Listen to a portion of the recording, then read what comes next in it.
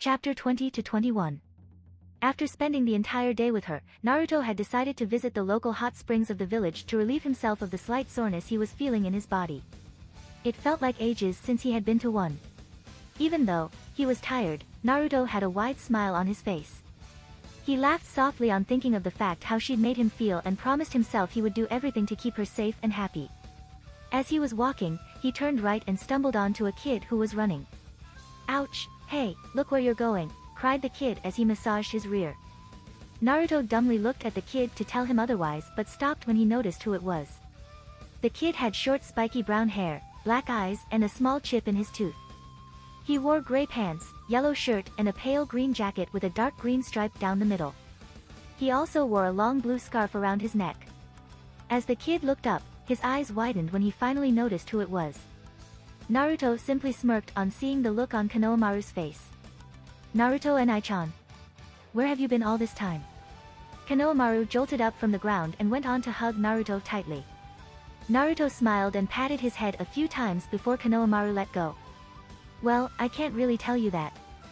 Konohamaru. Village secrets and all, you know." Naruto replied apologetically. Naruto had met Konohamaru during his time at the academy a couple of times and much to his ire earlier, the kid practically worshipped him. However, thinking about it now only made him chuckle. "Maybe now you can teach me some cool jutsus. You did say once I'm in the academy, you'll teach me," Konohamaru stated ecstatically.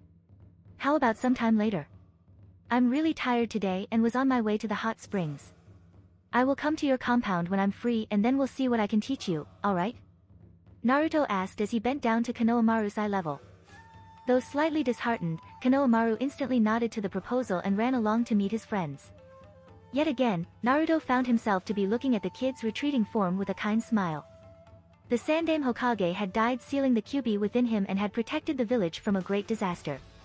It was because of the Sandaime that he had a parent still alive. He'd be damned if he couldn't at least look after Konohamaru from time to time. Turning back, Naruto once again made his way towards the hot springs. About 10 minutes later, Naruto reached his destination and after checking in with the receptionist, he proceeded towards the men's changing room. Once he had removed his clothes and placed it in an allotted place, he walked outside with a towel wrapped around his waist. He was momentarily surprised to see two more people in the pool. "Great, just when I thought I'd be alone," Naruto thought. Since he could only see their backs from his position, Naruto couldn't really determine who the two people were. As he walked closer, the two people in the pool turned around on hearing the footsteps and they too were surprised. "Shikamaru? Choji?" Naruto asked in surprise. He certainly wasn't expecting to meet them here. "Oh, Naruto. It sure has been long," Choji said with a wave. Naruto chuckled on seeing a packet of chips beside Choji by the edge of pool. "Yeah, it has been," Naruto replied quietly as he dipped himself in the warm water beside his two childhood friends. His body immediately felt highly relaxed upon feeling the warmth of the water and Naruto released a content sigh. "I heard, you are a jounin now. Must be a lot of work, huh?" Shikamaru questioned. He laid back more comfortably and gazed up at the reddish sky. This moment was sure relaxing, and he wished he could just spend the rest of his days like this. Alas, he knew for a shinobi, it was only a dream. Naruto hesitated a little for a few seconds but relaxed on seeing the look on their faces. And to his surprise, they did not appear to be mad at him. "Yeah, it sure is, the worst thing about it is the paperwork. Since I'm not ready to be a sensei yet, I have to handle a lot of paperwork in the office," Naruto replied. He laughed when he heard Shikamaru groan. "Still the same lazy person, are you? Working in the office is just a drag. You just sit in a chair all day signing away at the papers," Shikamaru said. Naruto merely laughed at that comment. Shikamaru hadn't changed one bit. Even during the academy, he used to sleep through pretty much all the class. But Naruto knew his mind was most likely more intuitive than his own. "So, what are you guys up to? I know Choji, you and Ino are in the same team. How's that working out?" Naruto questioned casually as he lowered himself into the water up to his chin. "Asuma-sensei has been making us work really hard. It's hard to keep up at times," Choji replied with a slightly down tone. The past 2 weeks, Asuma had been grinding Team 10 in Taijutsu and correcting their stance along with their teamwork. The Nara, Yamenka, and Akimichi clan have been really close to each other since the village was formed, and the legends of these three clans' teamwork was known throughout the shinobi world. And Choji really wished he could keep up with Shikamaru and Ino, but he did not wish to fight against his own teammates. Hence, most of the days he would end up standing aside while Shikamaru and Ino had taijutsu spars. Naruto sensed the hesitation in Choji's voice and smiled slightly on remembering his kind nature. He could feel that Choji had certainly become stronger than before, but he was still afraid of hurting others with his strength.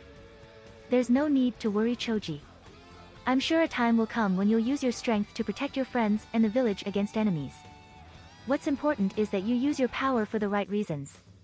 Having a kind attitude is not weakness, you can turn it into a greater strength if you wish. Naruto stated earnestly. Choji widened his eyes slightly on hearing those words. He had once heard his sensei talk to his father about his unwillingness to participate in taijutsu spars and how he may not make it as a shinobi if he kept his kind attitude. But hearing Naruto's words made him believe in himself a little more. While Shikamaru hadn't showed any outward reaction, he too was surprised by Naruto's words. He knew what Choji was going through, and even though he had spoken to him on many occasions, Choji was yet to come out his shell.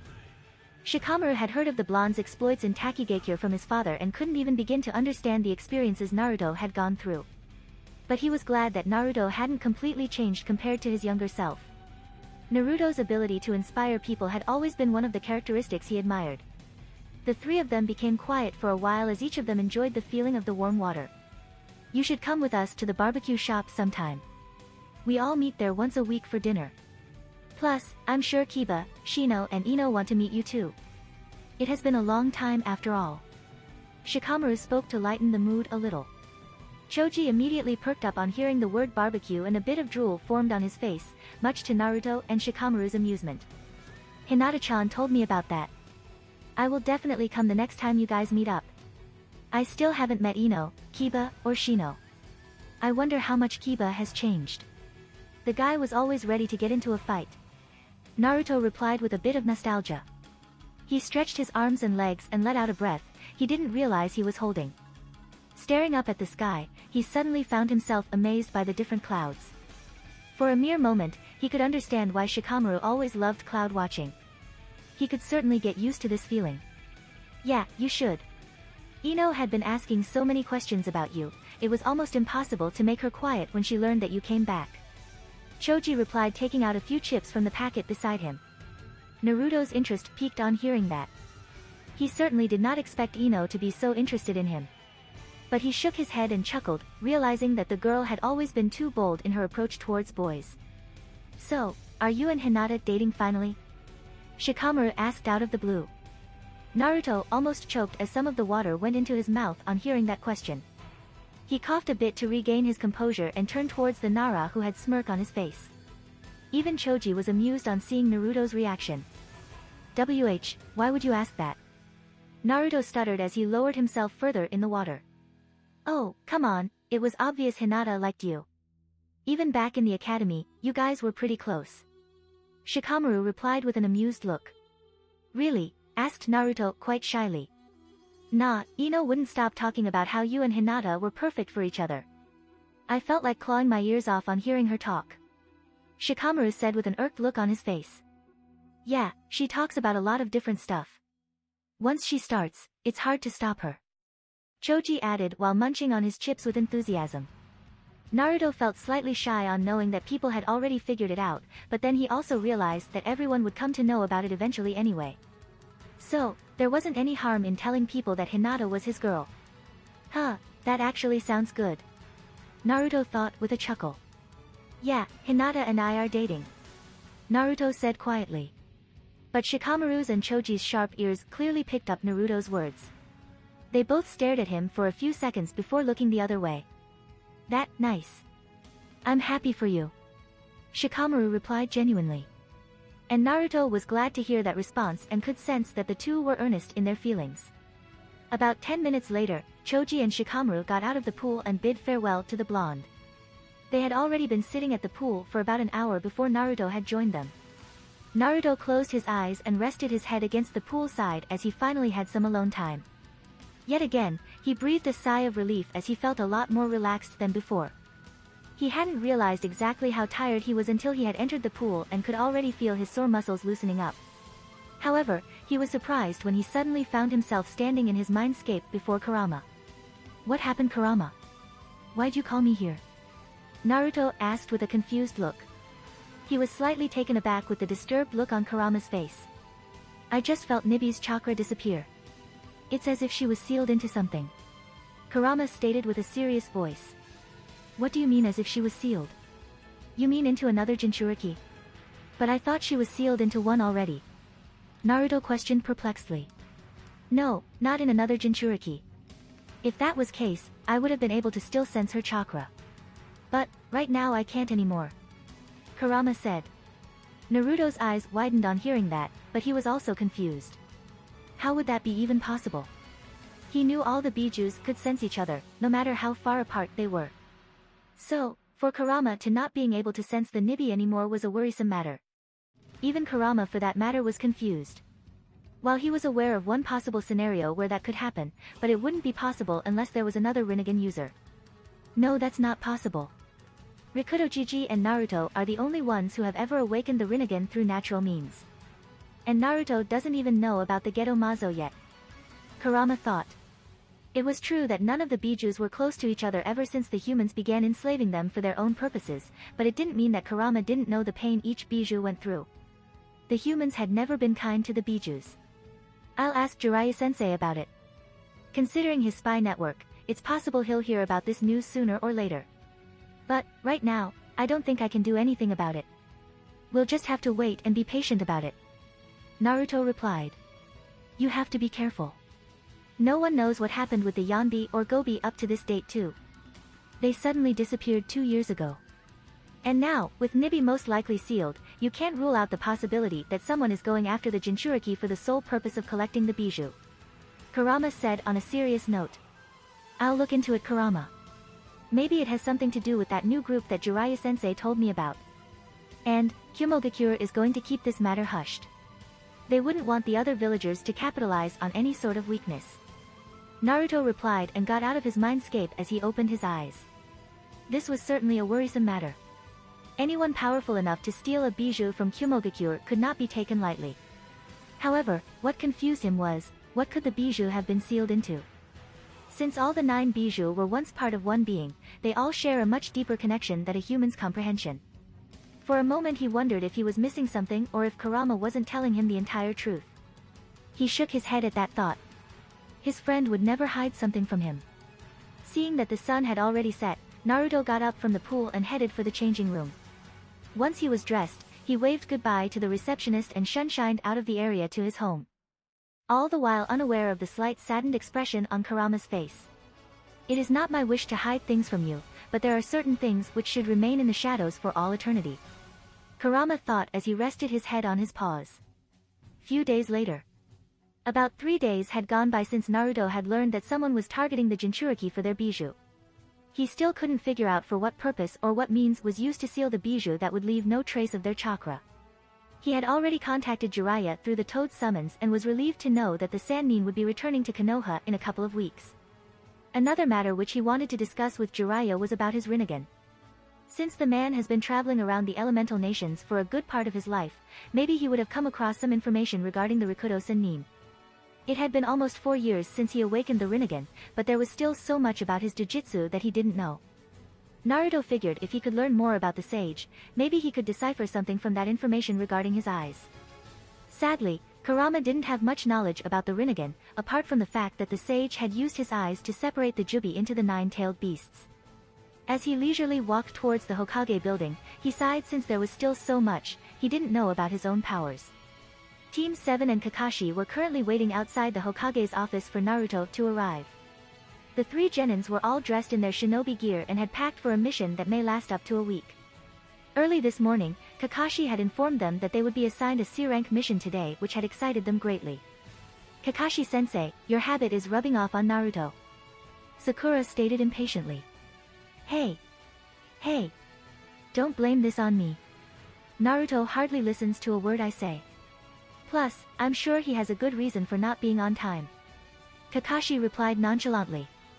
Sakura's eyebrow twitched a little at how easygoing their sensei and Naruto were. They were jounin for God's sake. They should be more punctual, right? Hinata giggled a little on seeing Sakura's expression. She had always been the one to lose her cool first. A few minutes later, Naruto finally graced the three genins with his presence. But he had to immediately duck under a punch that was thrown by Sakura. Oi! What's the big deal? Naruto questioned, as he backed away a little. We have been waiting here for half an hour. Do you ever check the time? Sakura asked as she tapped her foot on the floor. Naruto dumbly looked at Sakura and then at Kakashi for some help but sighed when he heard Kakashi snicker behind his book. Damn pervert. Naruto thought irritatingly. You shouldn't be late for our first mission, Naruto-kun. What took you so long anyway? Hinata also questioned, as she stepped beside the pink-haired girl. Naruto felt a little cornered upon such questioning and scratched the back of his head awkwardly. You see. Naruto fumbled forming a coherent sentence but was saved when he heard his Tusan calling from the office. He immediately moved for the door and entered the office before any further questioning. The two girls smirked and laughed at his antics and Team 7 then followed the blonde into the office. Hinata proceeded to stand a little close to Naruto while Sasuke and Sakura were beside Kakashi. Minato glanced towards Naruto and laughed inwardly. He had heard the entire conversation outside the office and found it amusing that his son was cornered in such a way. So, I have your C-rank mission ready. The details are written in this dossier which you people can go through later. For now, I will just give the gist of the mission. Minato stated as he called in his assistant to bring a person by the name of Tazuna. A few minutes later, the doors opened and an old man with a gray beard and a pointed hat on his head walked into the room.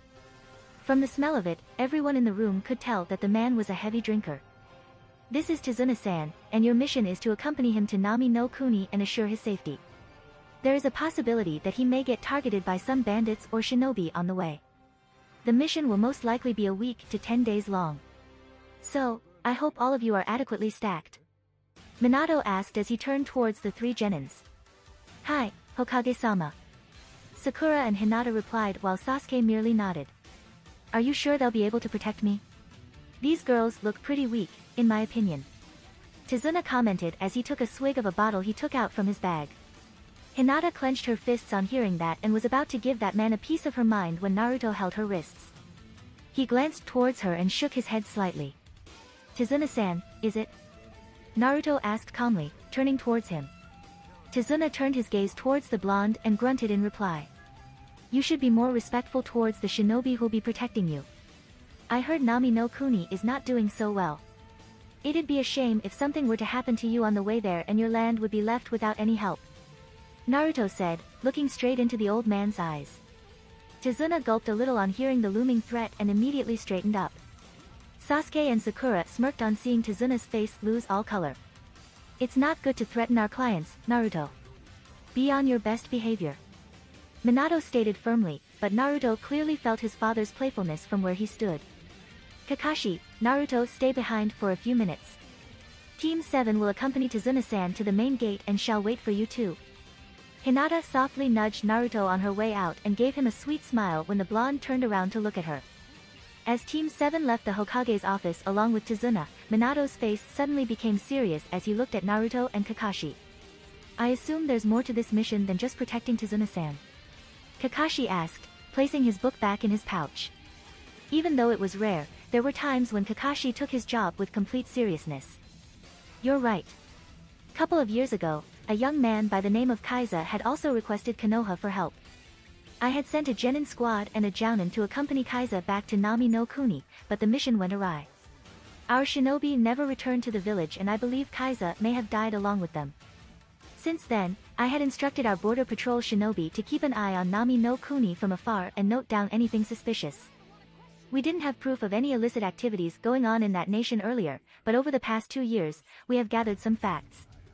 Gato Industries had set up their base of headquarters in Nami no Kuni and have been partaking in the black market activities such as slavery, prostitution, and funding resources to shady groups.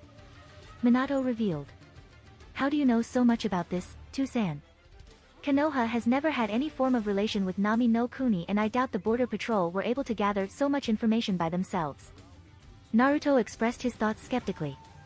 Minato hesitated for a moment, wondering if he should reveal this to them. Apart from Shikaku, Jiraiya and him, no one knew about this information. I have been making Shursui keep tabs on our surrounding nations discreetly over the past few years. Ever since Iwagakure began taking over the land surrounding their nations, I wanted to have information on other nations which normally wouldn't be accessible. Currently, he's stationed near the Hidden Frost Village, keeping tabs on Kumogakure. Minato stated. And he wasn't surprised to see the shocked looks on both Naruto and Kakashi's faces. But, that's suicide, To-chan. If he gets discovered by the enemies, he'll certainly lose his life. Naruto almost yelled, losing his composure. However, Kakashi remained quiet and went over all the information he had analytically. Calm down, Naruto. Focus. Shursue's skill set is well suited for this kind of mission. He's a cut above the others when it comes to infiltration and espionage.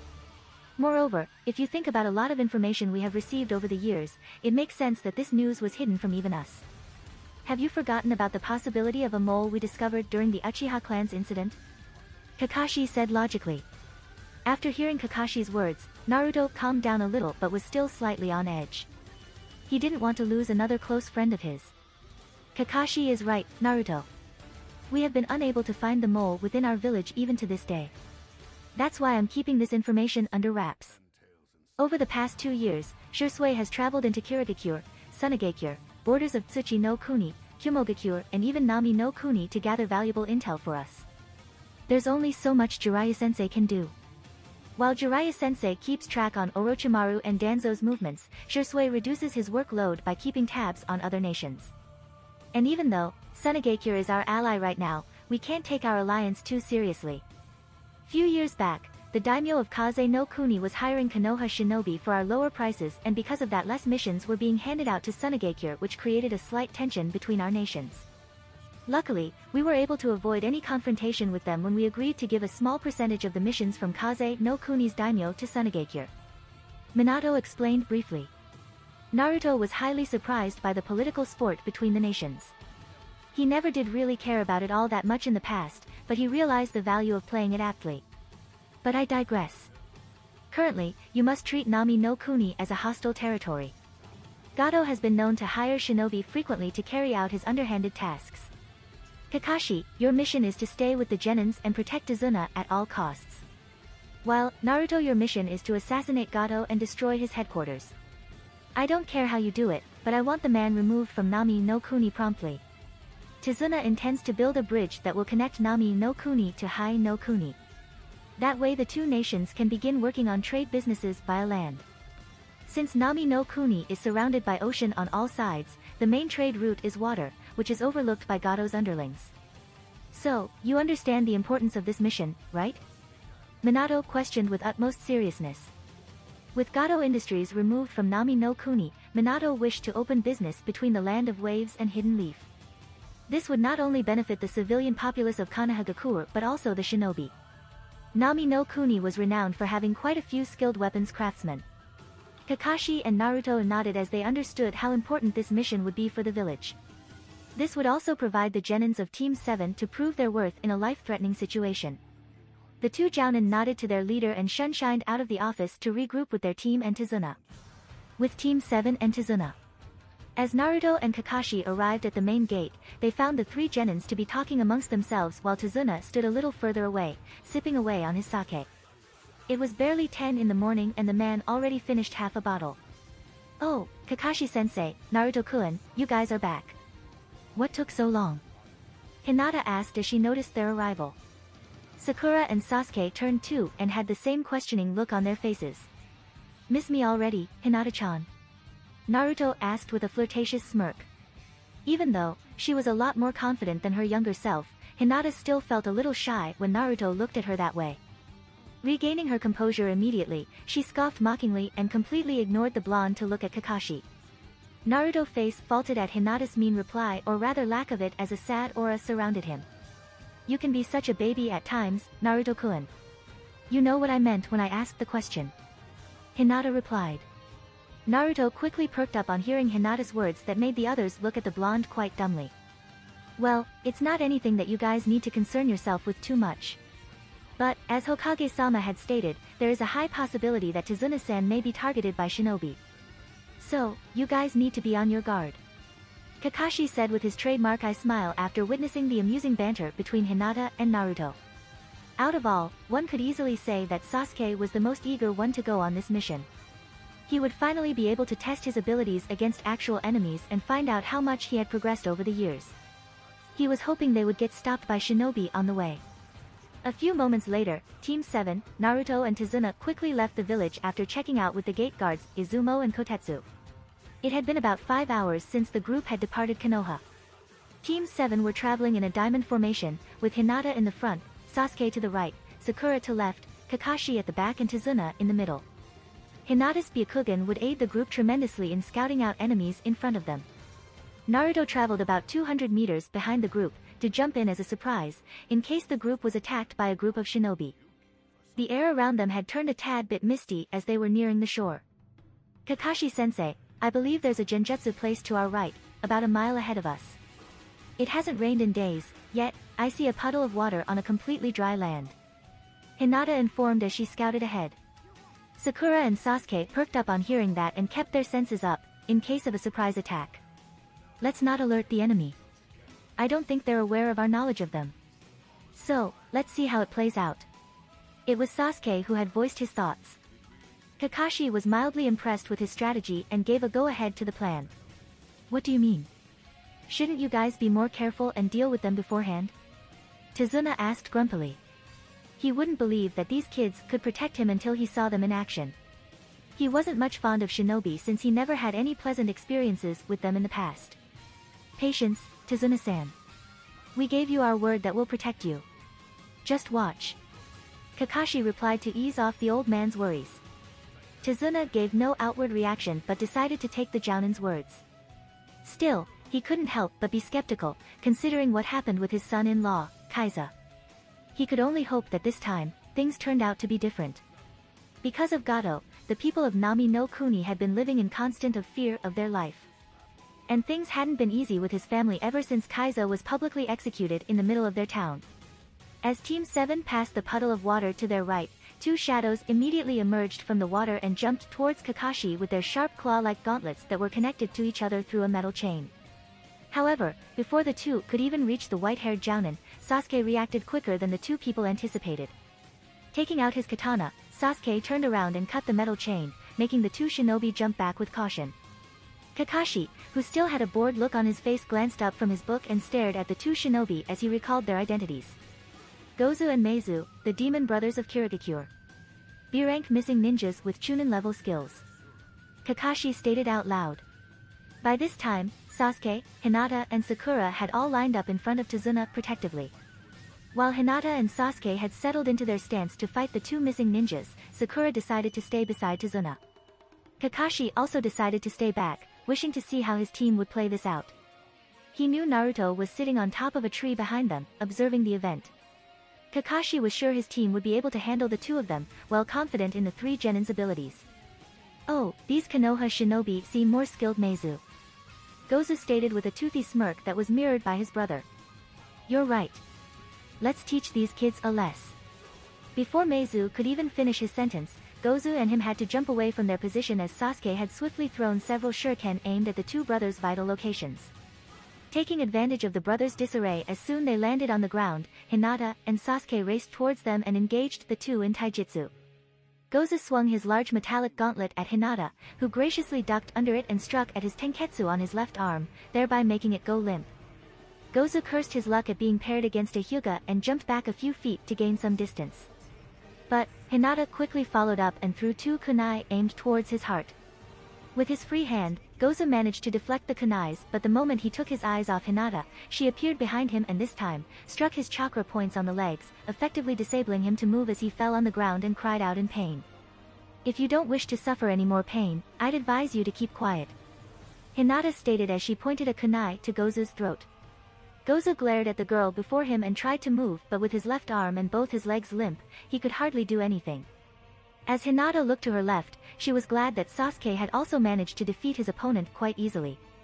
But, Hinata and Sakura were quite unnerved when Sasuke simply slit Meizu's throat with no regard. Brother! You little punk! Gozu yelled and thrashed in his spot, attempting to crawl towards his brother, but Hinata had stopped him in tracks. Sasuke scoffed at the pathetic display and simply turned away from him. You didn't have to kill him, Sasuke. You could have just rendered him unconscious. Hinata stated. She wasn't abhorred with what Sasuke had done, rather the look on Sasuke's face when he had killed the shinobi. He was an enemy of the village and got the fate that he deserved. Sasuke replied firmly as he sheathed his katana in the scabbard. Few seconds later, Kakashi and Naruto also joined in. While Kakashi went towards Sasuke, Naruto walked straight towards the downed Gozu. Forming a black chakra rod from his left palm, Naruto swiftly ended the man's misery as he implanted the black rod through the Gozu's heart. What? Naruto questioned with a shrug as he turned around to look towards Hinata and Sakura. Sasuke is right. He was an enemy who had every intention of killing you. He just got what he deserved. Naruto said frankly. Hinata was surprised by Naruto and Sasuke's disregard for life.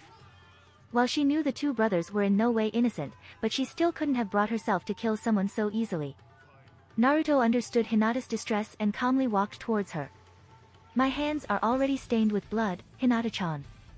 I can't even remember how many I've killed. But your hands are still pure. There's no need to sully your own hands. Only do it when it's completely necessary. Naruto said gently, placing a comforting hand on her shoulder. Hinata quietly nodded and calmed herself. She was Kunoichi of Konoha and had to act like one. I know, Naruto-kun. Still, taking a life is a lot harder than I had imagined. Hinata confessed. Naruto clearly understood her dilemma and couldn't blame her for the nervousness. Sasuke and Sakura, however, were intrigued with the black rod that Naruto had seemingly produced out of thin air but decided to keep their curiosity to themselves for the time being. Well, let's wrap this up and be on our way, yeah? We wouldn't want to stay out here for too long. Kakashi said, as he sealed the two dead bodies inside a scroll. He would need to take Gozu and Meizu's heads to a bounty office to collect the rewards on their head on Konoha's behalf. Once done, he turned around and noticed the downhearted look on Sakura's face. Are you alright, Sakura? Kakashi asked on seeing how quiet the pink-haired girl had become. It's just that until now, killing another shinobi was just a thought in my mind. But, now that I actually saw someone die in front of my eyes, the reality of it feels a lot more different. Sakura said with slightly lowered gaze. Don't worry about it. I hope you don't have to witness a lot of death in your shinobi career, but then again, it's only wishful thinking. You can never truly prepare yourself for this. You just need to get used to it, Sakura. Kakashi replied understandingly. He had killed thousands of people up till now and was given several names like Friend Killer Kakashi, Cold-Blooded Kakashi. Only he knew how shallow it made him feel. But, for the sake of his village, he endured it all. Because that's what meant being a shinobi. Hinata and Sakura moved to Tazuna to check if he was okay, and Naruto walked towards Sasuke, who stood at the side with his hands tucked inside his pockets. You did well, Sasuke, and have grown well as a shinobi. Maybe, I could help you out with your Sharingan later on and help you with ninjutsu and kenjutsu too. Naruto offered. These people were hardly worth fighting, but sure, I'll train with you. A little surprised, Sasuke nodded nonetheless. He'd be crazy to refuse to train with him. Some people in the village considered Naruto to be even stronger than the Hokage, and Sasuke was certain his own skills would grow by leaps if he trained with Naruto on a daily basis. He smirked inwardly at the thought of taking his revenge on Danzo. A few minutes later, everyone once again started walking towards Nami no Kuni at a brisk pace. They expected to reach Tazuna's house in a couple of hours. About half an hour later, when the group from Konoha reached the shore, Kakashi and Naruto suddenly stopped when they felt the unnatural mist surrounding them. Even Sakura, Hinata, Sasuke, and Tazuna stopped in their tracks as they couldn't even see an inch in front of them. What's going on? Sakura asked quietly. She had noticed the mist that had rolled in around them since their fight with the demon brothers. But, simply discarded it as a natural phenomenon since they were nearing the shore. Similar thoughts were going through other Genin's and Tazuna's mind. Everyone stay put where you are. This mist isn't natural. There's chakra mixed in this mist. Kakashi stated cautiously. Naruto lowered himself and placed a single finger on the ground. I sense two shinobi. One is in front of us, while the other is to our southeast but still close by. Naruto said as he stood up. Everyone suddenly became alarmed when they felt an unnatural pressure on them. The three genins took a few steps back in fear on feeling the killing intent directed at them, and Tazuna looked as if he'd fall unconscious any moment. Naruto and Kakashi stepped forward and kept their senses on high alert. The enemy was strong this time. Oh. Now, this is a surprise. For two of Konoha's famous shinobi to be here. Echoed a voice all around them. Sasuke gripped the hilt of his katana tightly as Hinata and Sakura held on to their kunai. They had never felt such killing intent in their life, and all three could feel their hands shake a little. Now, how should I kill all of you? Maybe a stab through the head? Heart? Or maybe I should cut your limbs? Sounds delightful, huh? The voice now came from behind them, as the shinobi laughed menacingly. Kakashi and Naruto momentarily glanced towards each other and nodded. Naruto quickly placed his palms together and released a pulse of pressurized wind all around him to get rid of the mist surrounding them. Simultaneously, disappeared from his position and appeared behind Team 7. With the mist gone and the vision around them clear, everyone could now see Kakashi blocking a large sword with a kunai. Zabuza Momochi. Kakashi whispered as his lone eye narrowed at the former Kiri shinobi. With sheer strength, Kakashi managed to deflect the large sword, much to everyone's surprise. However, the man named Zabuza once again swung his sword with precision, aiming to sever Kakashi's torso. Kakashi shifted to the right slightly and parried the sword and directed it towards the ground. He quickly followed it up by aiming his right hand coated in electricity towards Zabuza's head. With quick reflexes, Zabuza ducked under Kakashi's hand and dissolved into water. He then rose from the water in the ocean and, to Tazuna's surprise, stood perfectly balanced. You got some nice moves there, Kakashi. Zabuza chuckled as he rested his sword on his shoulders. He smirked as he could sense the slight tension developing in the genins. But inwardly he was analyzing his chances of getting out on top. He believed he could most likely take Kakashi in a one-on-one fight, but the blonde kid was a whole different matter. He glanced at the shinobi who was given the moniker of Shiroi Shinigami and noticed that Naruto hadn't moved from his place at all. The tales of the blonde Uchiha had reached even Mizu no Kuni, and in a practical scenario, he would like to avoid fighting Naruto at all costs. Yet, every cell in his body wanted to test the blonde's strength and confirm if the rumors about his battle prowess were indeed true or not. Kakashi jumped in front of his team and lifted his headband, showcasing his fully matured Sharingan. Oh. The Sharingan already? You honor me, Kakashi. Then, I shall also fight with my full strength. Zabuza stated firmly. The genins of Team 7 had their eyes widened on hearing that their sensei had a Sharingan. Out of the three, Sasuke was the most shocked as he wondered just how Kakashi got his hands on a Sharingan, or the fact that he never told his team about it. But he kept quiet as he intently focused on the two Jounin-level shinobi fighting before him. Kakashi and Zabuza once again ran at each other, and Zabuza performed a vertical swing. As the large sword came down, Kakashi jumped and aimed a kick to Zabuza's right arm. But the Kiri swordsman easily blocked the kick with his elbow and, in a show of impressive strength, pushed Kakashi back. As Kakashi backflipped and landed on the ground, he performed a few hand seals and called, Katan, Kakiryu no Jutsu. A fire emerged all around the white-haired Jounin and took the form of a dragon, which then proceeded towards Zabuza with an intimidating look. Not deterred by the Katan Jutsu, Zabuza performed his own set of hand seals. Suetun, Suryuden no Jutsu, the water around Zabuza rose to about 15 feet and took the form of a giant dragon with glowing yellow eyes. As the two opposing jutsu collided with each other, a natural mist now formed in the area. Kakashi instantly became highly alert of his surroundings as he aware of Zabuza's specialty. Zabuza quickly hid his presence in the mist and moved towards Kakashi's direction. Sensing danger behind him, Kakashi immediately turned around and blocked the giant sword. The two battled in strength for a few seconds, but Zabuza soon overpowered Kakashi and cleaved the Jounin in half. To his surprise, Kakashi dissolved into water, and the next second, he found a hand covered in sparkling electricity sticking out of his chest. It's over, Zabuza. Kakashi whispered behind him. However, Zabuza chuckled and also dissolved into water.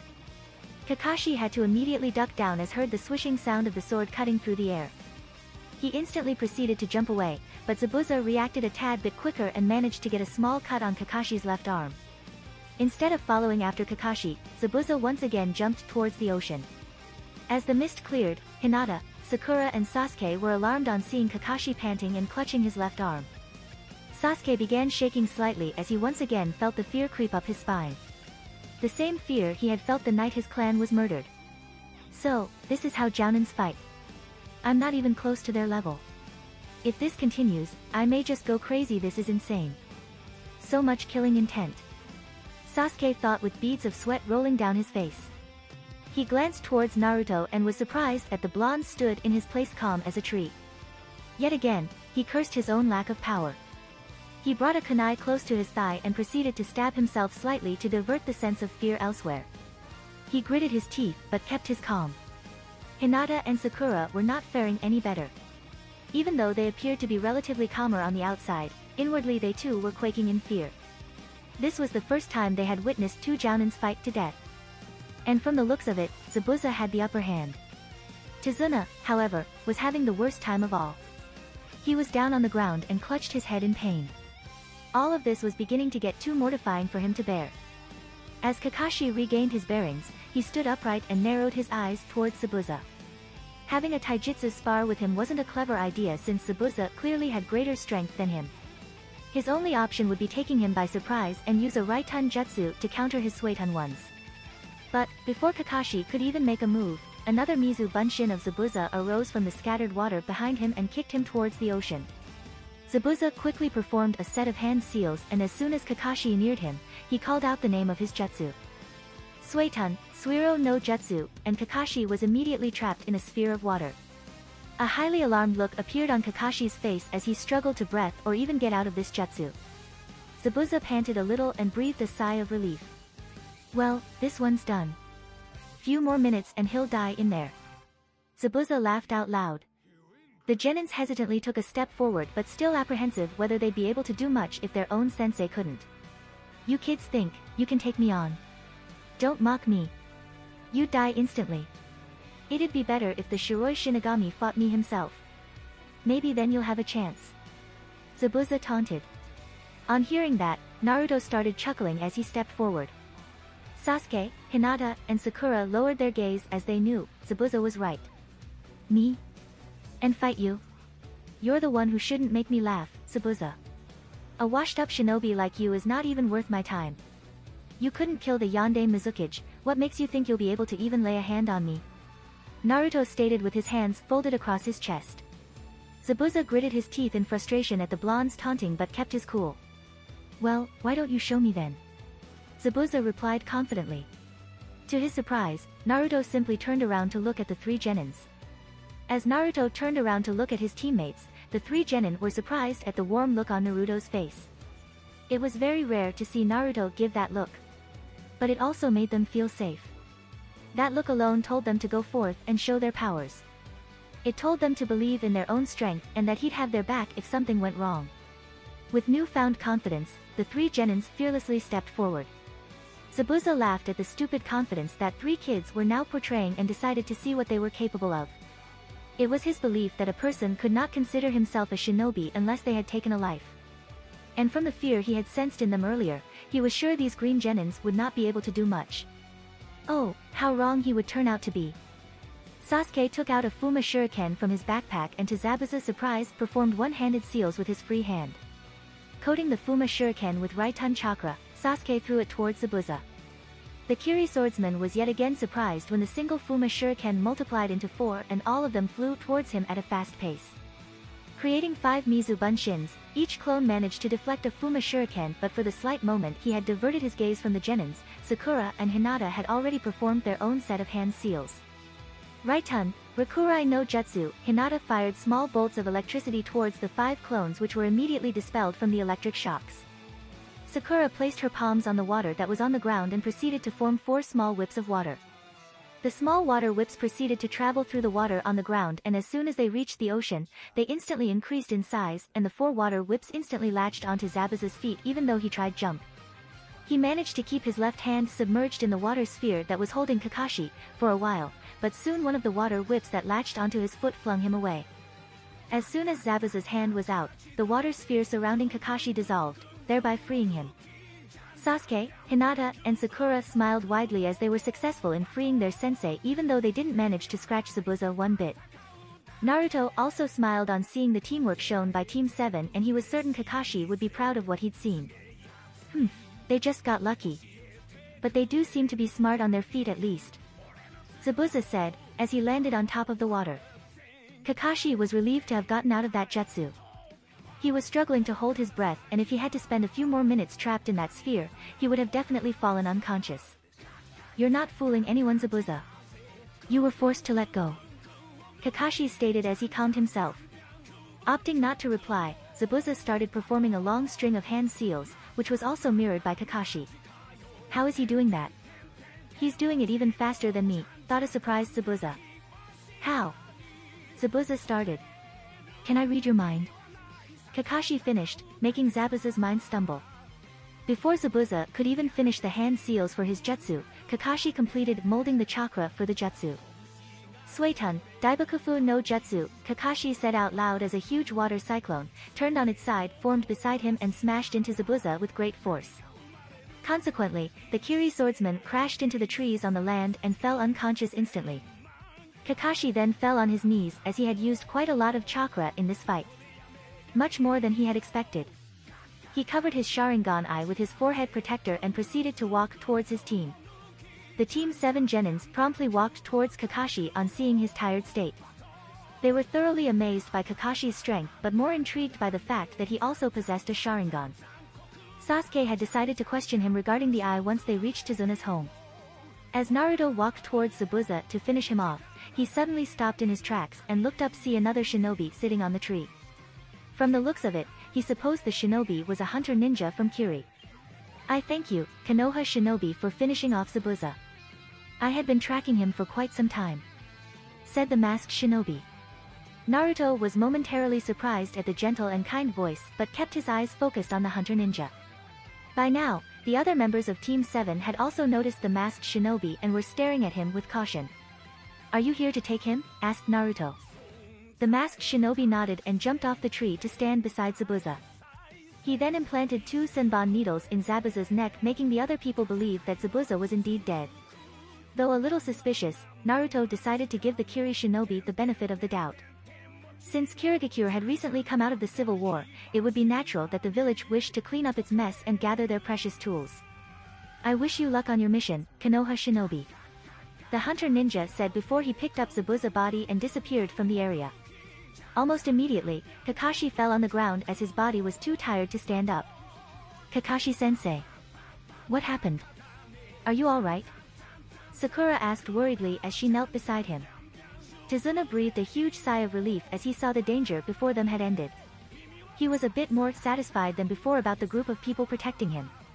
But, now that he stared at the blonde kid, he couldn't believe his eyes that he was the shinobi known as the Shiroi Shinigami.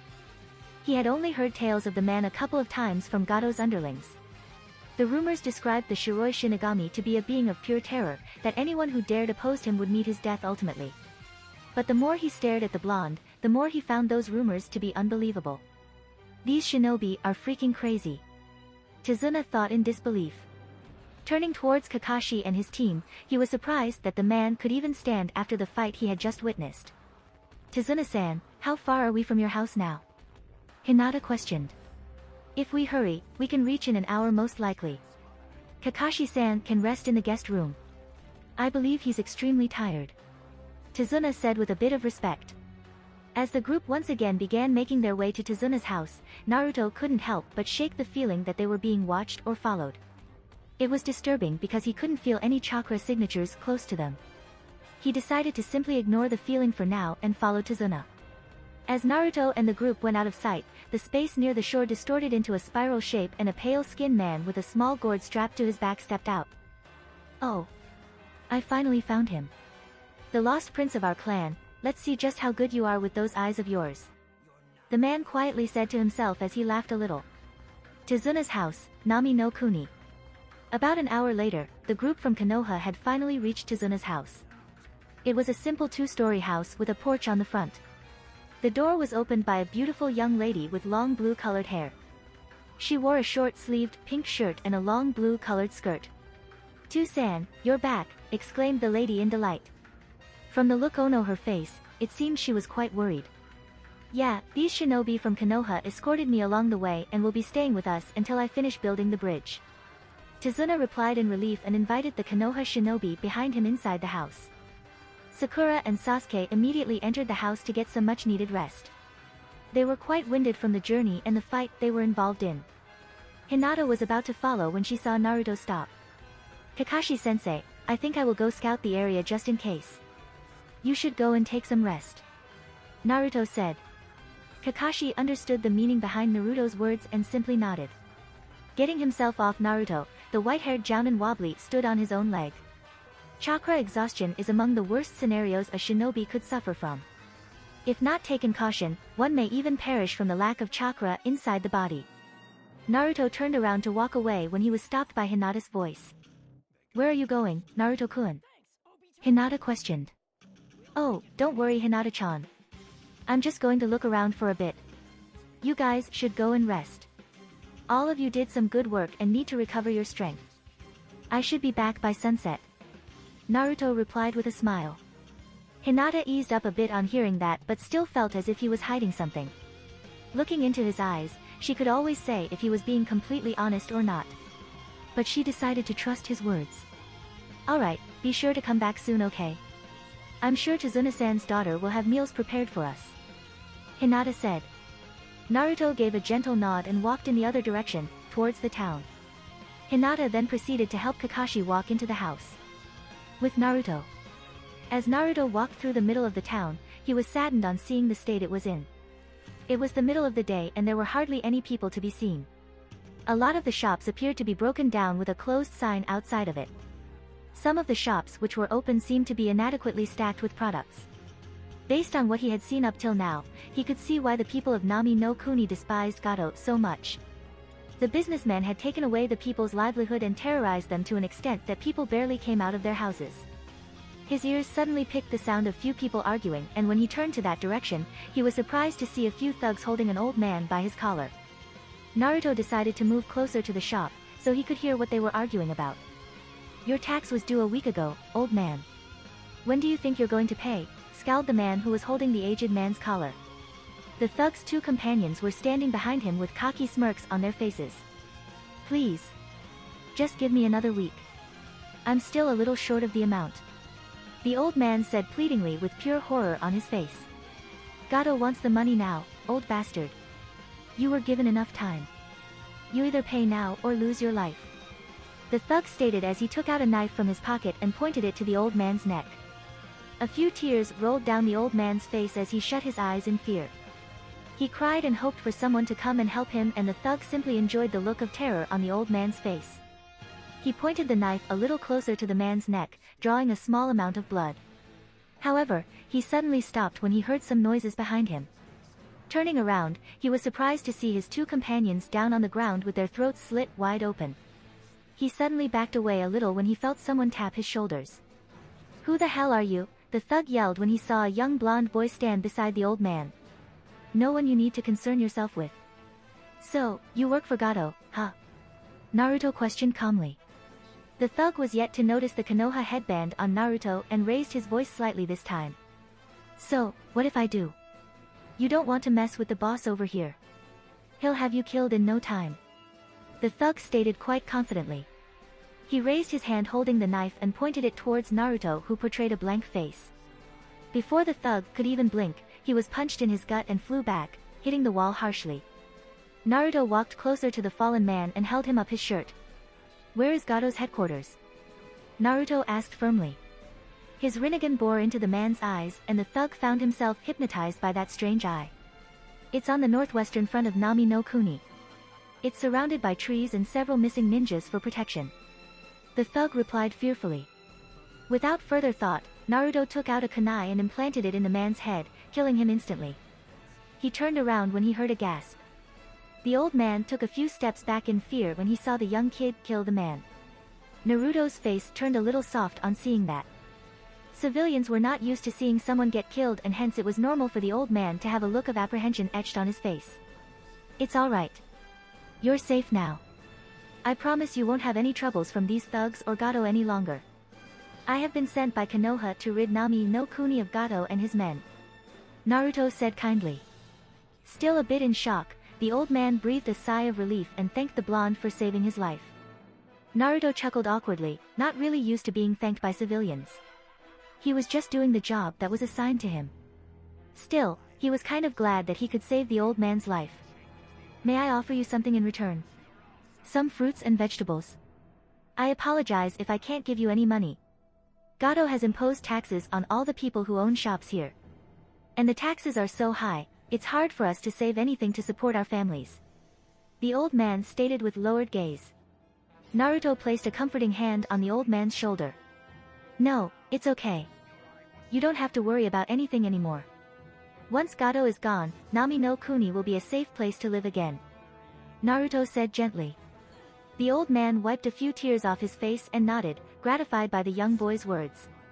But still I can't let you go empty-handed. You saved my life. I have to give you something in return. The old man insisted and looked around his store. He packed a few fruits and vegetables in a polythene bag and handed it to Naruto. Deciding to just please the old man, Naruto took the bag and sealed it into a scroll as the shopkeeper looked at that in amazement.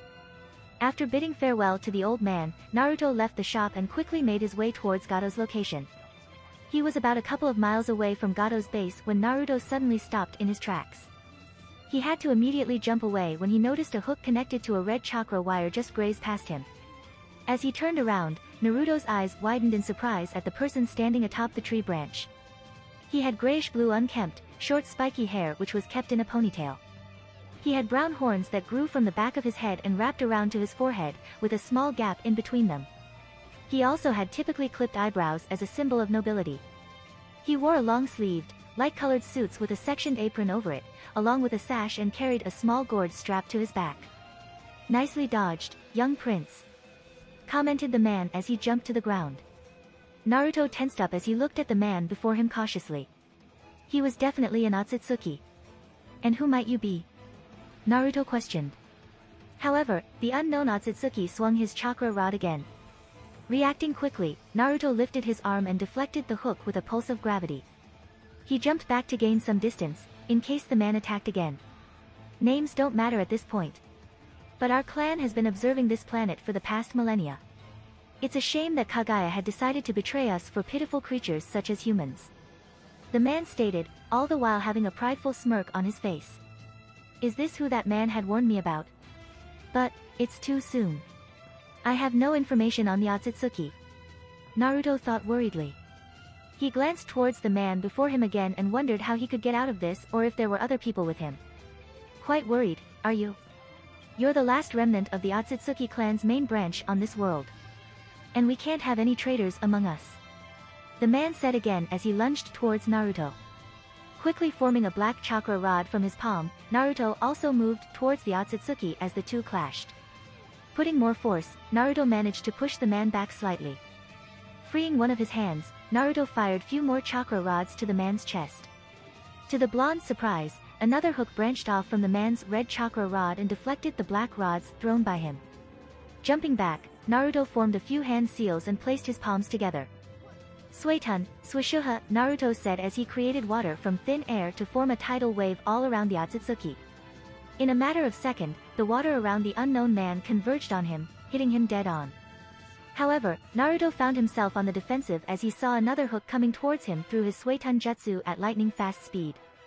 As Naruto attempted to dodge the attack, the hook seemed to gain more speed, and before Naruto could react, the hook had pierced him straight through the chest. Naruto groaned as he fell on his knees. That was quite the attack, little on. Let me repay that to you. The man said. Naruto's eyes widened as his own jutsu appeared out of the man's gourd and a large wave of water was now falling towards him. Naruto tried getting the hook off of him, but nothing seemed to work. He closed his eyes and summoned large amounts of chakra. Just as the wave was about to hit Naruto, large amounts of chakra exploded from the blonde to form an ethereal silver-colored warrior holding a scythe around him. Naruto groggily stood up as the water around him settled on the ground.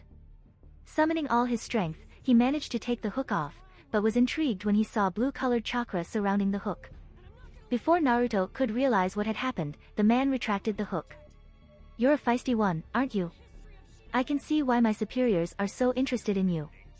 The man said with a jovial smile, which seemed to confuse Naruto. Narrowing his eyes upon his opponent, Naruto Susanoo swung the large scythe at him, which the man nimbly dodged. After a couple more attempts, Naruto fell on his knees as he coughed some blood from his mouth. Even his Susanoo had disappeared at this point. What the hell is going on? I can barely stand on my 2 feet. Kurama? Naruto thought as he called to his friend. Kurama was now viewing the man before him extreme caution. Naruto, you have to be careful of him. What he took right now was your chakra. And a large amount of it. I will lend you some chakra right now, but make sure you're not hit by that chakra rod of his again. Kurama stated seriously. Naruto's body was soon engulfed in a thick red chakra shroud as he felt himself getting rejuvenated. He thanked his friend for the help and stood back up, once again. You're still too weak, young prince. Even though you have the eyes of our clan, you don't know your own potential.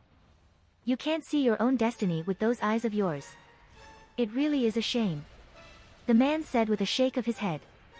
Naruto remained calm as he calculated his chances of getting out of this alive. From the looks of things, the Otsutsuki wasn't even winded and Naruto highly doubted whether the man used even a fraction of his true strength. Kurama, I know we have never done this before. But I need your help right now. If I don't use everything I have, I don't think I can escape this situation. I hope you haven't gotten rusty. Naruto asked his friend with a slight smirk. Let's give him all we have. Kurama replied as he sat in a meditative pose and placed his palms together. Large amounts of dense yellow chakra suddenly engulfed Naruto and coated his entire body which emanated from him, reminiscent of flickering flames. 9 Magatama markings now adorned Naruto's back and collar, a sort of circular design featured prominently over his stomach and his whisker-like markings on the face became thicker along with a pattern consisting of Rinnegan-like marking above the 9 Magatama also appeared on his back. With the influence of using Kurama's chakra, Naruto's pupils which were completely dilated now became slit-like, whereas his Rinnegan now appeared to be red in color, his Mangekyo Sharingan remained the same. As the large gist of wind that had appeared around Naruto settled down, the surrounding area appeared to be completely destroyed. Oh, now, that's more like it. Show me what you can do, Naruto Uchiha Namikaze, the man yelled loudly as he prepared himself. As Naruto composed himself, he launched towards the man. Within a flash, Naruto appeared behind the man and went for a jab to his jugular. The Otsutsuki promptly turned around and swatted Naruto's hand, then aimed a punch to Naruto's gut. With lightning-fast reflexes, Naruto caught the man's arm and punched him on his face. The Otsutsuki went flying back with force and hit several trees in the process. Flipping midair, the man regained his footing and blasted off towards Naruto. Naruto swiftly jumped above the man and kicked him in the back but was only able to push him a few feet away. Levitating himself in the air, Naruto pointed both his arms at the man and released a large wave of gravity towards the ground. In a few seconds, the entire ground below the Otsutsuki's feet began to shake violently followed by several trees getting uprooted from their place. The man tried jumping away but the force of gravity kept pushing him towards the ground which was making it harder for him to regain his footing. A deep crater was soon formed spanning about a mile in radius as Naruto ended his jutsu. He was amazed by how much his physical prowess, ninjutsu and speed were amplified when using the chakra cloak. This was his first time using Kurama's power and quite frankly, he never felt more power coursing through his body before. As the Otsutsuki lifted himself from the ground, he dusted his clothing for dust and looked towards the levitating blonde. While he had become familiar with the different bijus that were scattered across this planet, he had never imagined someone to be capable enough to handle such large amounts of chakra so efficiently. He panted a little as he realized that attack had taken quite a toll on his body. He would have to stop underestimating the kid. Placing his palms together, the Otsutsuki molded large amounts of chakra and suddenly 2 large hands, made of stone rose from the ground and moved towards Naruto to squash him. In response, Naruto formed 2 large Raisengans in both his hands and aimed it towards the 2 stone hands that were raining down on him from both sides. As the 2 Rasengan impacted the stone hands, there was a large blast which caused the debris to fly all around the blonde. He formed a protective sphere of gravity all around him which automatically deflected any large pieces of rocks that came close to him. When he looked down, he was surprised to find the Otsutsuki to be nowhere in sight. His senses suddenly urged him to duck down as the fishing hook grazed the top of his head. He sighed in relief as he turned around to also find the man levitating. "What is it that you wish from me?" Naruto questioned again with narrowed eyes. "The chakra that resides in you. You have the strongest chakra on this planet. All the chakra belongs to the Otsutsuki clan," the man stated as a matter of fact. Naruto prepared himself as he saw the man raise his arm but was confused when the space behind the man distorted to open a portal of sort. Jikuken ninjutsu. Naruto thought. Urashiki Otsutsuki, remember the name. We shall meet again, young prince. I must say, this little skirmish was quite entertaining. The man now identified as Urashiki said before disappearing from Naruto's view. Once the blonde was sure that the man had gone, he lowered himself onto the ground as his chakra cloak dissipated. He suddenly fell on the ground as he felt the toll of using such large amounts of chakra for the first time. He gasped harshly to regain his breathing. That was the toughest fight he had ever been involved in. But it also gave him an insight into what the Otsutsuki wanted with him in general. A few minutes later, he heard some rattling noise and was surprised to see Kakashi standing beside him. From the worried look on Kakashi's face, it was safe to say that the Jounin had never seen Naruto in such a terrible state. The moment he had felt Naruto's chakra, he had rushed to his location. He was further alarmed when he also sensed the Kyuubi's chakra. Up until now, he had never known Naruto to utilize the Bijuu's chakra. But it also worried him as to who could have forced someone like Naruto to utilize the Kyuubi's chakra. Looking at all the destruction around him, he was certain about one thing. This enemy would turn out to be a tremendous problem, not only for Konoha but for the entire shinobi world. What happened, Naruto? Who was that person? Kakashi asked, as he picked the blonde up gently. Naruto somberly stared at the sky above him with a defeated look in his eyes. He knew he would have most likely lost the fight, if it had continued for longer. His body wasn't used to handling such copious amounts of chakra all of a sudden. He also realized that the man named Urashiki was right. He needed to learn more about his own eyes and powers. If what he understood was correct, he wasn't even close to using his entire strength, and for some reason it terrified Naruto. He was certain that he'd be able to beat any shinobi if it came to a fight to death normally. But against threats like the Otsutsuki, he was merely a child. Urashiki Otsutsuki, Naruto said weakly.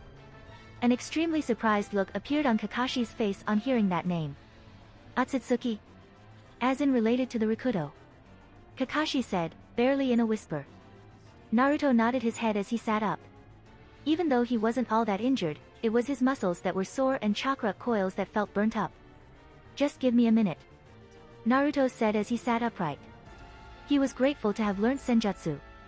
His innate ability to harness the nature chakra in the world helped him quite often in tight scenarios. He immediately felt his muscles and chakra coils relax as the healing properties of the nature chakra worked its magic in Naruto. A few minutes later, Naruto stood up looking relatively refreshed from before. But one could still see signs of tiredness on Naruto's face. Yes, you're correct. The man identified himself as Urashiki Otsutsuki and claimed to be after the chakra that I possess. Naruto revealed. Still confused by the whole ordeal, Kakashi shook his head. All of this was simply too much for him to process at the moment. Let's get back to Tazuna's house. Everyone is worried. We can discuss the rest over there. Kakashi stated. Placing his hand on Naruto's shoulder, the two disappeared in a shunshin. Soon enough, the two were now standing outside Tazuna's house. Naruto was surprised when Hinata immediately tackled him to the ground. Hey, it's fine. I'm okay. Naruto said soothingly on hearing light sobs from her. However, she kept hugging him tightly. A few seconds later, Naruto somehow managed to push her off of him and look her in the eyes. What happened? All of us sensed that large chakra emanating from you. And we were all worried. I wanted to come with Sensei, but... Hinata said haphazardly. Naruto smiled at the worried state she was in. It calmed him to know that she was this worried about him, but at the same time he cursed himself that he had in fact worried her. Holding her by the shoulders, he guided Hinata to stand on her feet. I'm sorry to have worried you, Hinata-chan. Naruto apologized genuinely as he hugged her again. He glanced towards Sakura and Sasuke, who were standing a few meters behind, and nodded to them. They too were worried about Naruto. As they went inside, Kakashi asked Tazuna and Tsunami to excuse them for a while as they discussed the matter inside the guest room they had been given. What was that, Naruto? It felt terrifying. Sakura asked with a shudder. She had never felt such potent chakra in her life. And it scared her slightly to imagine how powerful Naruto actually was. While Sasuke too was worried slightly, he was more intrigued by what he had felt. Even though none of them were sensors, they were still able to feel Naruto's chakra. And to be frank, it simply felt otherworldly. What I'm about to tell you is not a myth. Do you guys know about the Rikudo Sennin? Naruto asked with seriousness. By now, Hinata had relatively calmed down as she had noticed Naruto wasn't heavily injured. Sasuke and Hinata nodded, having heard of the legendary man in several stories. However, Sakura looked on confusedly at Naruto. I'm not surprised that you don't know Sakura. Rikudo Sennin is the man who was claimed to have distributed chakra among the humans and is regarded as the father of ninjutsu. It was Kakashi who stated, to clear up the girl's doubts. A look of amazement suddenly appeared on Sakura's face as she learned that Rikudo Sennin's actual name was Hagoromo Otsutsuki. He belonged to the Otsutsuki clan, which is an ancient clan. The clan resides in another dimension of space-time, and from what I have learned so far, they are seeking the chakra in this planet. One of them had apprehended me just now in hopes of either capturing me or taking my chakra.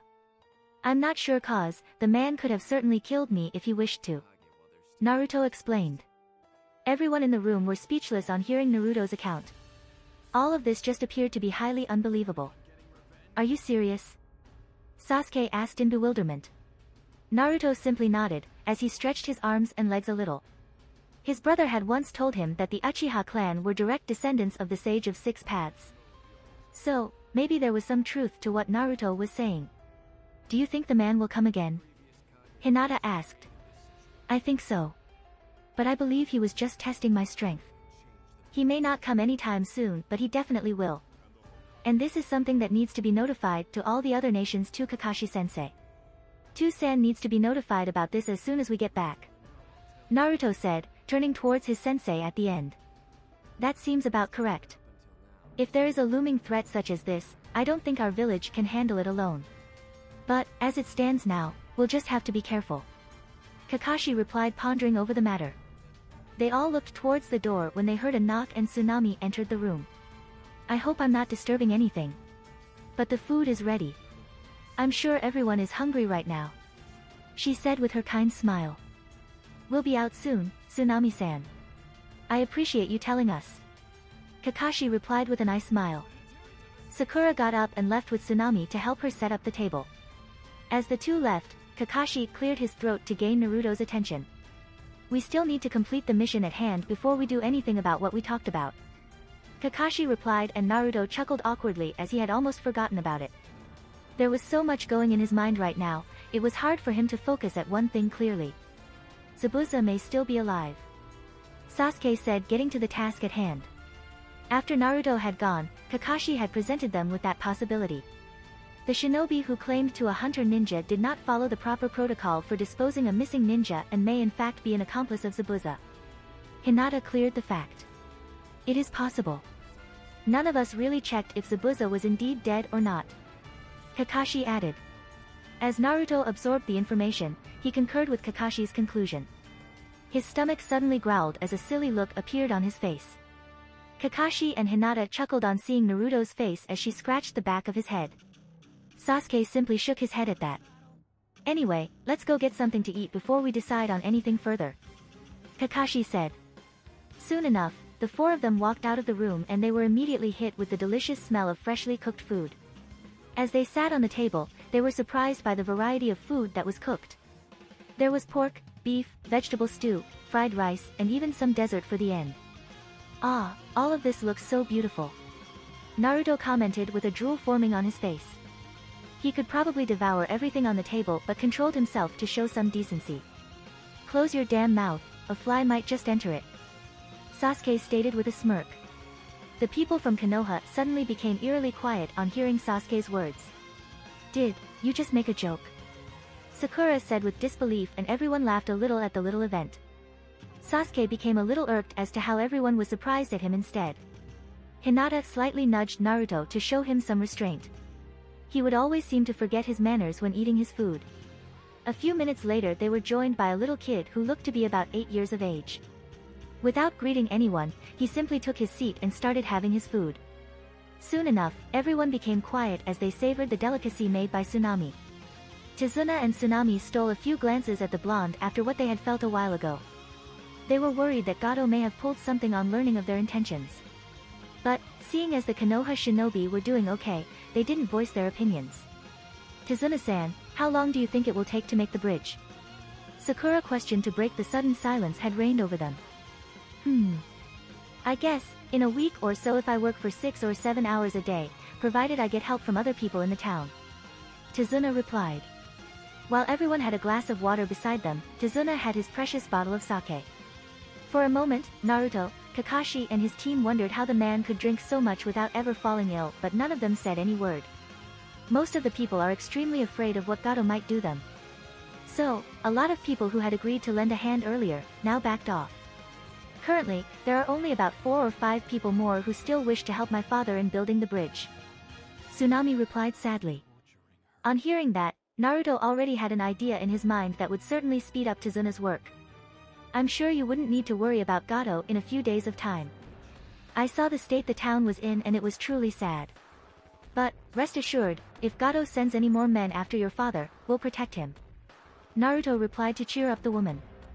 Hinata and Sakura also nodded to show their support. A while ago when Sakura and Hinata were helping Tsunami in cooking food, she had told them about her husband Kaiza who was humiliated in front of the whole town and killed. They were appalled by the injustice Gato had done on this town and wanted to make the man pay. You will just die, why even bother? They all heard the voice and looked towards the kid with surprise. What was that? Sasuke asked rather angrily. I said, you'll just die. If you go up against Gato, he'll just hire stronger shinobi to kill all of you, replied the kid angrily. Tazuna and Tsunami looked at him with sadness in their eyes while the Konoha shinobi were quite confused with such a reaction. Sasuke was about to retort the kid for babbling such insolence but stopped when he saw Sakura's pleading eyes. He scoffed at the kid and returned to his dinner. Inari, don't say such things. These shinobi have protected your grandfather on the way here.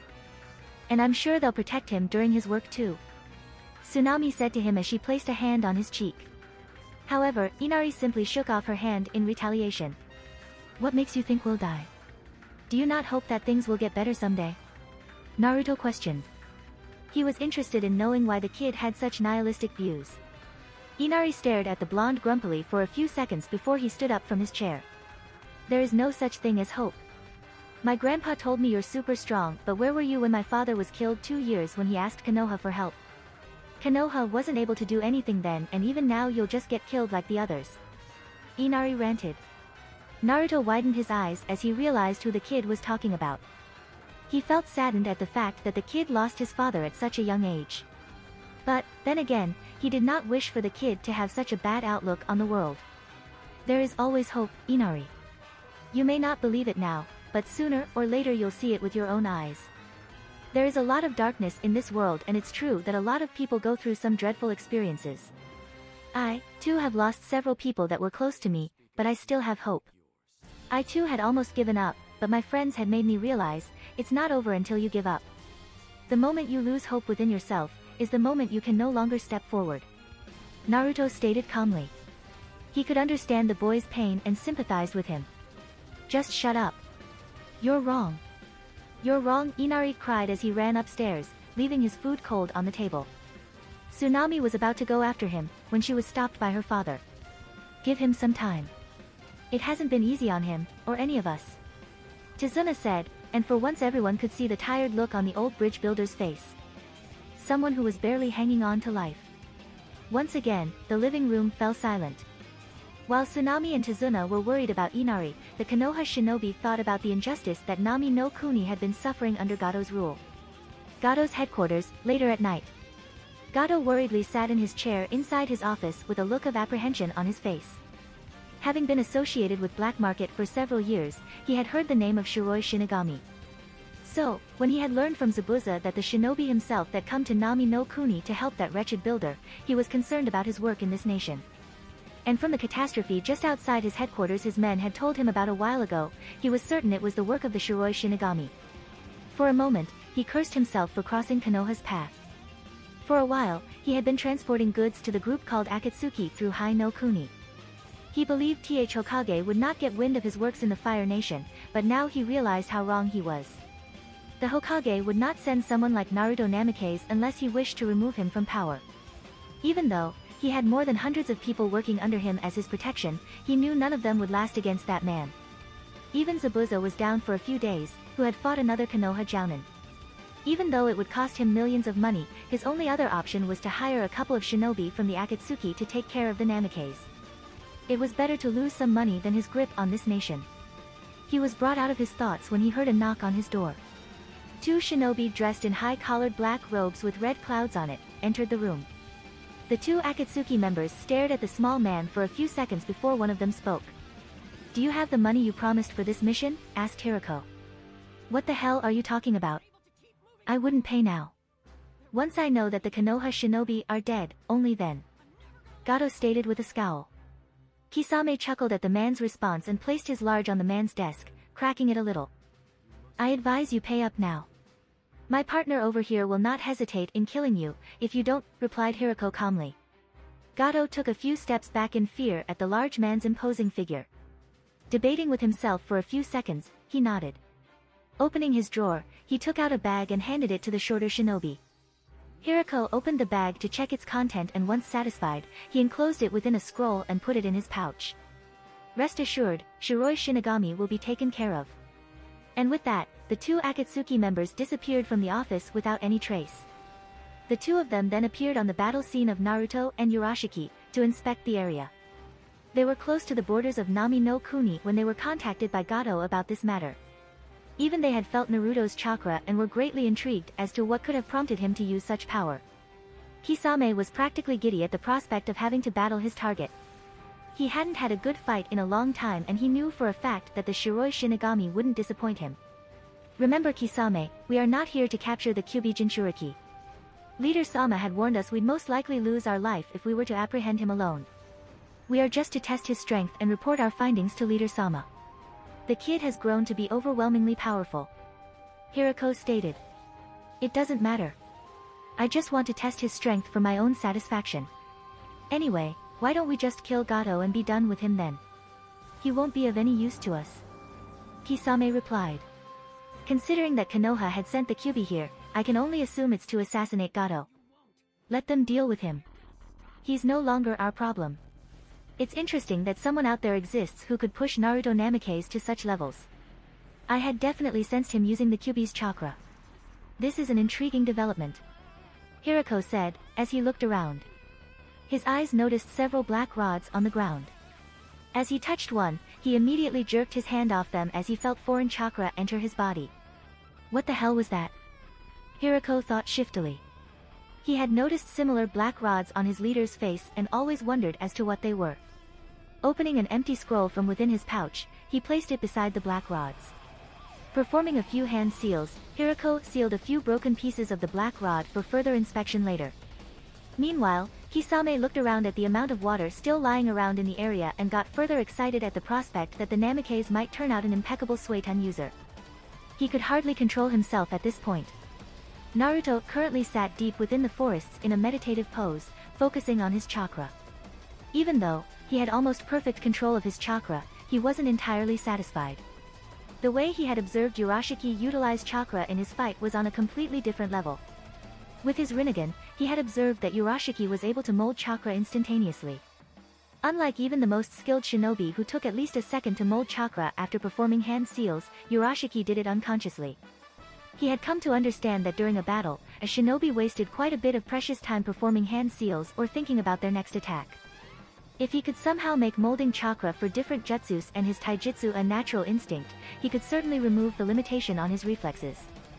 Although, all of that was just a concept in his mind and Naruto wasn't even sure how to go around it. Moreover, until now he never really cared about using Kurama's chakra in a fight. And, he found his chakra coils to be highly strained after using it today against Urashiki. As he meditated, Naruto was also circulating a good amount of Kurama's chakra through his chakra coils to adapt to using Bija chakra. While he knew he wouldn't need it in most scenarios, he did wish to have it mastered. Especially against unlikely enemies, such as the one he faced today. "You felt that, didn't you?" Kurama asked.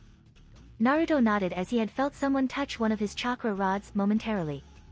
"Yeah, I did. And it was defiantly a shinobi," Naruto replied. "Are you going to go and check? I don't wish to fight right now.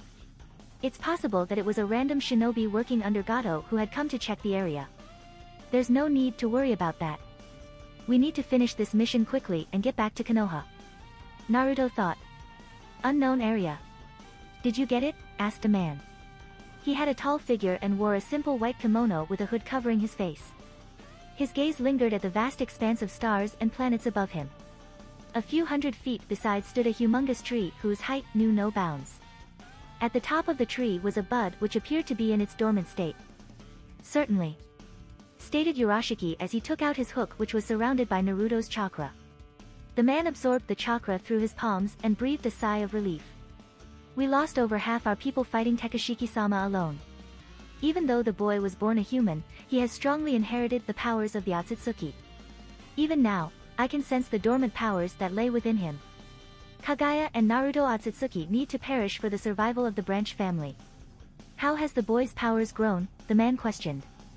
"He's an impressive one, my lord. The Shinju's powers were scattered into 9-tailed beasts on Earth by Hagoromo, Kaguya's child. And Naruto holds the most powerful of them all, the Kyubi no Kitsune. His ability to harness chakra is quite admirable too, but the boy can certainly grow a lot more. Although, he seems to have no clue about the true potential of his eyes." Urashiki explained briefly. The man nodded on hearing about Naruto. "There's a great deal of loss written in the boy's future. Very soon, the time will come when he'll awaken the powers to create and destroy. Keep an eye on the boy, Urashiki. For Earth years from now, is when the boy's will be at its weakest. I shall then send Momoshiki, Kinshiki, and you to harness the boy's powers," the man stated as he closed his eyes. Urashiki bowed gratefully before his king as he slowly disappeared.